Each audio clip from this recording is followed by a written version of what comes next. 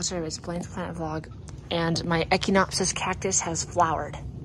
And oh my gosh, isn't it pretty? It's bloomed. There's the cactus itself. And it shot up a flower spike about a month ago. And then it kept expanding, extending, and then it opened up last night. And oh my gosh, isn't it one of the most beautiful flowers you've ever seen? It's a pretty big one for a tiny little cactus like this. I think it's really pretty.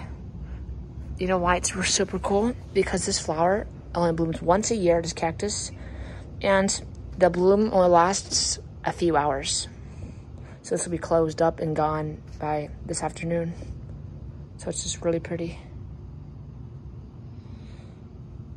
So yeah, that's the, we'll have another flower next year, but once this is closed up, this will die back.